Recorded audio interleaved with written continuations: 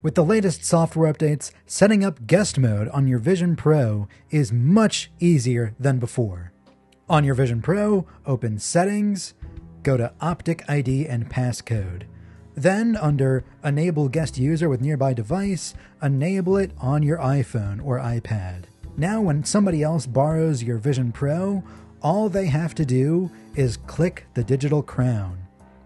This will prompt your iPhone or iPad to set up guest mode. Tap Continue, then you can choose which apps the guest is allowed to access. Tap Select Apps if you want to give them selective access, or pick Start with All Apps if you're comfortable with them seeing everything.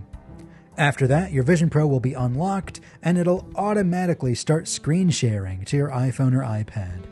In order for them to watch content in the Apple TV app, you can close screen sharing, but you can resume at any time by tapping on the live activity on your iPhone.